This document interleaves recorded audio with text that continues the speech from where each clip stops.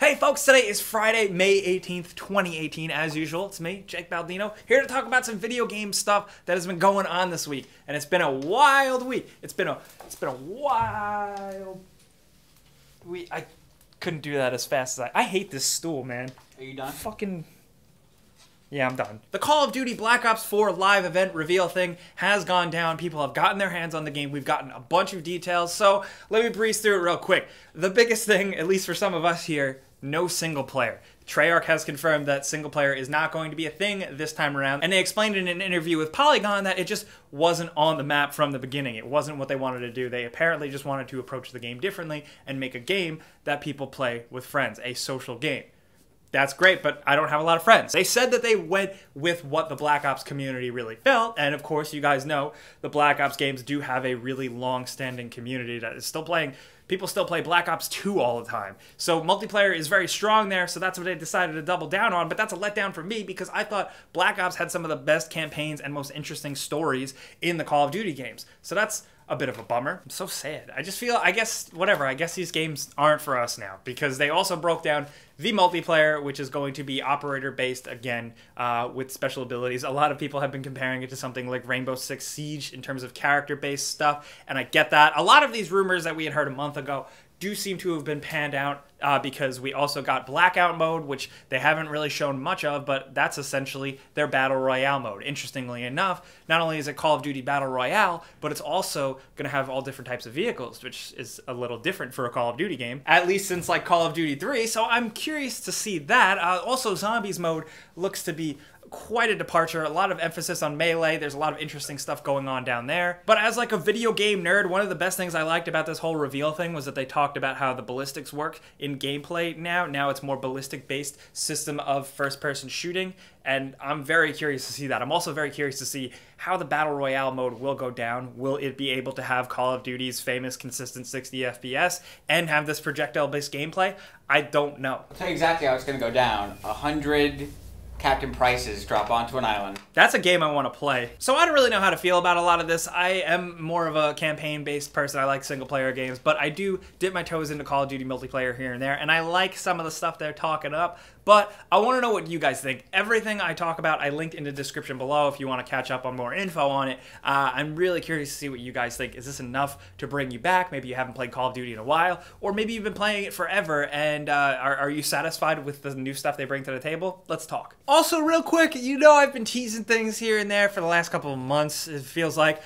So all I'll say, next week, keep your eyes peeled. Maybe consider following twitch.tv/gameranxlive. That's all I'm going to say for now. Also, in some PC news I didn't expect to talk about, but it looks like Stalker 2 is definitely going to be a thing. It's been officially announced. There's a website and everything. All we really know is that it's back in development, and it's called Stalker 2, and it's slated for 2021, which feels like a million years from now, but time moves faster and faster every day. And we're all getting older.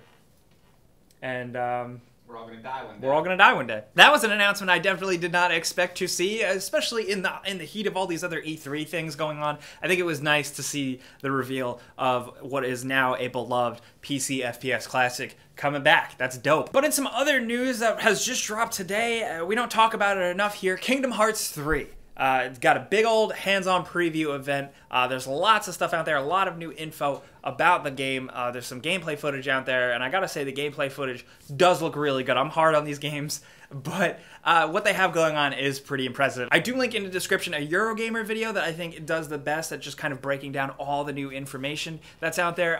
The big takeaway, though, at least for me, is release date, and they did say that we should expect to see a release date announced in early June, meaning probably right before E3 or at that Square Enix thing that they're gonna live stream during E3. Really, as much as I'm not hardcore into these games, I'm excited for fans just because they've been waiting for so damn long, and it finally seems like we're at the finish line. Hopefully, fingers crossed, so we'll see how it goes. Also, in case you missed it, we talked about the tease, but Bethesda did launch the official gameplay trailer for Rage 2, and I gotta say, now I'm interested. It looks like it really shakes up the original game, which was okay.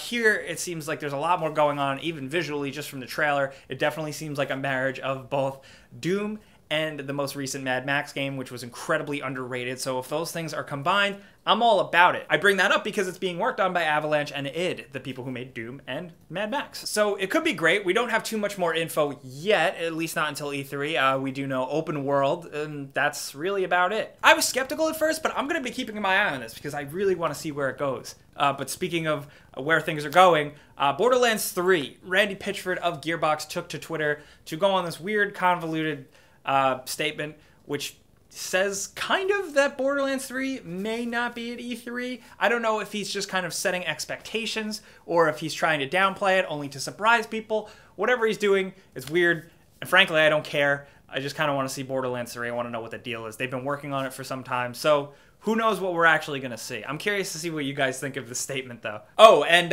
this kind of flew under the radar, but also, sorry to be the bearer of bad news, Metro Exodus is also delayed to the first quarter of 2019. So if you were looking forward to that as a fall game, I hate to cut down your hopes, but that seems to be the case right now. A game like that, though, I can patiently wait. The more time they spend on it, the better. I'll leave it at that. But moving on to some really cool news, Xbox has announced a new controller. Now, that's usually not a big deal, but what they have done is announced the Xbox Adaptive Controller, which is essentially one of the first mass-market, mainstream, console-manufactured controllers for people with disabilities. It has 2 large programmable buttons and 19 different jacks to plug in different accessories because certain people who can't play games in certain ways can use different tools and different gadgets to help them play. It's worth looking into just because the tech behind it and the way they made it is pretty interesting, and the gadget itself is very nice looking. I just like a slick gadget. So the way I look at it is that this is a complete win because the more people who are going to get access to being able to play games,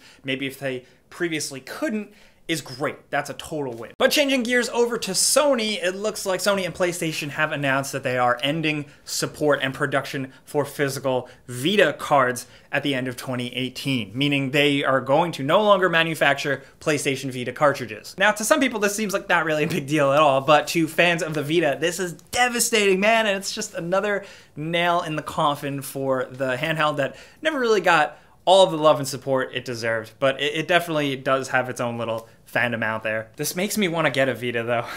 I left mine on a plane, and I think the flight attendant stole it because they said they didn't find it. They probably didn't look. They probably didn't look. They definitely didn't look. God damn it. But in some more sad news, it does look like Boss Key is closing their doors. Boss Key, for those of you who don't know, is the studio founded by Cliff Bleszinski, the famed creator of Gears of War, who is most notably behind Lawbreakers and most recently Radical Heights. According to a statement by Cliffy B, it looks like Lawbreakers just didn't get the traction it needed to sustain the company. And, you know, I would say that, yeah, that seems to be the case. It wasn't the worst game. It wasn't a terrible game by any means, but it just didn't seem to jive with most players. And it just goes to show that making games is rough sometimes, and sometimes, especially for bigger budget games, the bar is so high that for like what all these investors and all this money involved and like Cliffy B being a big name and people banking on that still wasn't enough. So like even if you don't like him or you didn't like the game, I think the fact that there's less people out there making games now sucks. That's the bottom line. That's my bottom line. But in some news that is confirming leaks, Hello Games took to the internet to reveal the release date for No Man's Sky, the Xbox version. It's going to be dropping on Xbox One on July 24th, but if you look closely, you might notice something. The cover has multiple characters, which is interesting because they detailed their next update, which is going to have full multiplayer support. Apparently, they've been playtesting this for a long time. You're going to be able to encounter players in the world and work together or fight each other, and it seems like they're trying to finally reach the potential and realize the potential that so many people put faith into this game back when it first released. Now, that's the big question. There is a community out there that is still with this game. I personally am not. I know you're all about it. I'm all about it, yeah. Raise your hand. There you go. People like Andrew are into it and are excited to see this update. So I want to know what you guys out there think. Is it too little too late or too much too late for you, or are you willing to give it another shot? Or maybe you just never gave it a shot at all. I'm curious to see what you guys are thinking. If you are down for discussing stuff like that, though, I do consider checking out discord.gg/gameranx if you haven't already. It's linked in the description below. That's our Discord. It's kind of like a big, weird, messy party over there, but we're having a good time. There's a bunch of different channels to talk about different topics. So if you haven't swung by and check it out yet, maybe you should. You might have a good time. But of course, before we go, some housekeeping. I do want to announce we are opening up glitch submissions for State of Decay 2. There is going to be a form down in the description. You can go there and you can send us your clips of glitches in the game. We're going to react to them and make a video. We got one coming out soon. The State of Decay 2 there's a lot of glitches. It's definitely ripe for it. I don't know if you saw the before you buy I put up, but there is some glitches in that game. So I'm curious to see what you guys send us. Good luck. And last but certainly not least, the console giveaway we do every single week. You know how it works by now. There's a link in the description below. You click it to sign up, you enter once, then you enter for good, and then every single week we randomly choose one person to win a free console of their choice. This week's winner is going to be this person right here. Congratulations. Be sure to keep an eye on your inbox, your spam box, stuff like that, because Tom's going to be getting in touch with you to figure out how we can send you your console. Be sure to check back for some follow-ups from us, because we are going to be shipping some stuff out soon. But now we got to talk about all the video game stuff going on this week, because there's a lot. First of all, Call of Duty Black Ops 4, or Black Ops III. How do you feel about it? Do you think the multiplayer changes are enough? Are you happy that it's boots on the ground? Do you miss jetpacks? Are you going to miss single player, like weirdos like us? I don't know. Let's talk about this. Do you happen to be someone with a disability? Will you be trying to use the Xbox adaptive controller? I would love to hear your perspective on it and what you think. But not only that, let's talk about Metro Exodus getting delayed. Are you okay for patiently waiting for that? Because I know I am. Are you excited for Kingdom Hearts 3? And speaking of 3s, do you think we're actually going to see Borderlands 3 at E3? Let's talk about any of this stuff. I want to hear from you guys. Also, what are you playing this weekend? Let's talk about this stuff down in the comments. I'll be down there talking to you guys. But of course, if you got anything for me at all, hit me up on the usual social medias or youtube.com/JakeBaldino. But as always, thank you guys so much for coming around every Friday, talking video game news with all of us. It's a good time. If you did enjoy this, clicking the like button is the best way you can help us out. We do really appreciate it. But if you are new, you should subscribe, man, because we put out videos every day. We're busting ass. But as always, thanks for watching. We'll see you guys next time. Pizza's on me.